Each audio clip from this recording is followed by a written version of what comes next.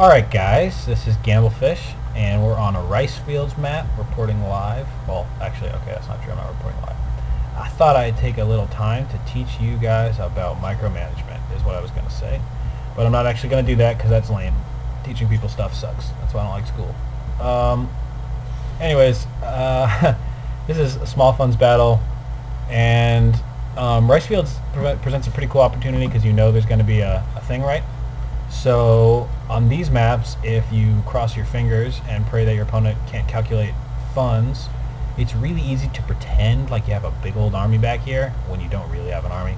This is back when I was using a leadership general, so I couldn't use him just to like break through the spears and smash up the archers and stuff.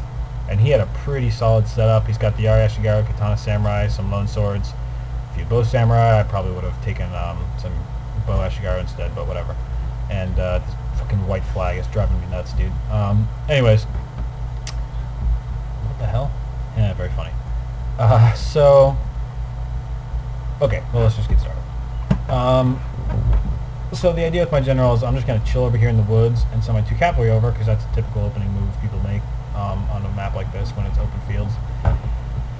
And I think I sort of get the impression that he totally buys it, because if you assume that all I have is cavalry, then you form up a really defensive formation, and you're like, alright, I'll bust out some Yari Ashigaru, I'll make the swordsmen on the sides, so even if I get flanked, it's not so bad, and I'll have the archers in the middle, so at least I can shoot you when you pull out to do a new charge if you hit my swordsman. And that would be a really solid approach, but he's not really doing that. In fact, well, I don't really know what he's doing. Anyway, so I just keep my general back here, pretending like I have my guys all hidden. Haha, look at my army hiding. I think I'm really clever, because I have hidden units, and you're not going to know where they are. But I don't have any units. Okay. I wasn't really sure what this guy was doing, to be perfectly frank. He just sort of put his guys in columns, which is cool with me, I guess. But I think I see why he's doing it now that I've already done the battle. I think he's trying to prevent the charge from really killing them, which is not a bad strategy. Fortunately, great guard, especially when they're level 9 or 8 or whatever. Yeah, that's exactly what he was doing. Okay, that's pretty good. Played a little better than I thought. And then mixed up with swordsmen, so even if I charge the archers, he can kill them. Okay, that's not bad at all.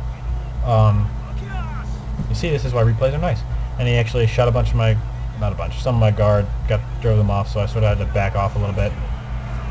Fortunately for me, while he was setting up his guys, the Yari Ashigaru in front didn't move, so he set his lone swords. He's like, hey, I can suck up a hit, right? Well, not really. 55 charge is pretty devastating against anything, and against lone swords is even better. And since you tie up the archers just for a second, you only need to kill a couple and get them engaged in melee, and I got both of them engaged, and they won't shoot you when you're retreating, which is the biggest danger of charging in and out like that. Ended up killing about half a lone sword. That was pretty good at the cost of, what, 3 guys?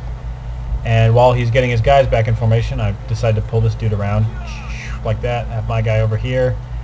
He finally gets his archers. Oh, surprise! Hey, what's up? You got a Yari cavalry guy. I think he took me a little bit off guard by that, and I realized quickly that I probably should charge him. And yeah, I think he killed he killed a significant number of guys. It kind of sucked. But while he was doing that, I sort of missed the setup to that, he ignored his general, so I got to go in and engage his general. He then pulls all his guys back in, and I pulled my guy out. I didn't actually manage to kill his general. I got 10 hit on him.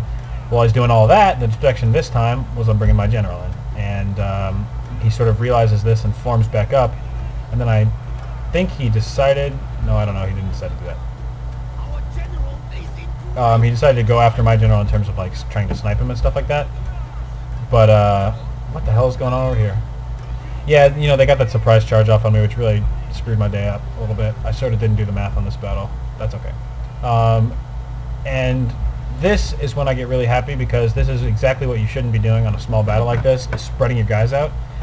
Because the minute you spread out, cavalry can take you down. I mean, if you hold up and you set lines and you don't move around, it sucks. You're going to get charged. It's going to really blow. But if you do it right, you can clear some guys out. You don't want to have a spread out unit of guys over here where your Yari Ashigaru can't react in time and I can get out of the way. Over here I was just distracting a Katana Samurai. But I mean, spread out like this, my general could probably take on this lone sword, and in fact, no, that's not what I did. And you're going to lose control of something, and here he forgot what his general was doing, and I managed to catch up with him, and the Great Guard make swift work of any enemy cavalry. Once you're engaged, probably the worst thing you can do is run away, because hitting dudes from behind is basically an instant kill, and you're going to get your bodyguard really killed. The better idea is just to collapse everything here, but since you see his guys are spreading out, you engage his dudes in melee when you charge, have them pull out a little bit, and you can just wreck people. And even my general charges then hits their archers, and that was pretty much the end of this battle. So my lesson here, yeah, he realized eventually that I didn't have any dudes left hiding in the woods that whole time. The moral of the story here is if he had kept all his guys together, he might have been able to do really well. If that general hadn't gotten hit, I mean, his guys didn't rout because they didn't actually kill the general, but you spread your dudes out like this, and you are just liable to get flanked. And I mean, like, look at this. He's spread out, and he's still managing to do some serious damage with those bows, but not enough to make a difference. And eventually the morale hits from being flanked all over the place, being tired from the long, drawn-out combat of me coming in, coming out, and stuff like that. It was just too much for him. And eventually, all his guys, chain reaction, they run away. And so, if you're, I guess this actually sort of was a lesson to micromanagement. The best way to micro is not necessarily to sneak around the holes or whatever like that. It's just sort of like create the holes by hitting, pulling out, creating things like that. And if your opponent knows what he's doing, tough shit, you just got your ass kicked by a rank 1. If he doesn't know what he's doing, you can break apart a formation even if it's pretty tightly packed in there. Now, if he was hiding in the trees the whole time, I probably would have just gotten destroyed. But you never know. If you're hiding in the trees the whole time, you also can't react as well when things hit you because your dudes are in the trees. So this actually was, even with his guys spreading out, this ended up being pretty close because I'm kind of a dumbass and I got a bunch of my guys killed. But luckily, rallying and inspiring and the fact that Great Guard are just the coolest.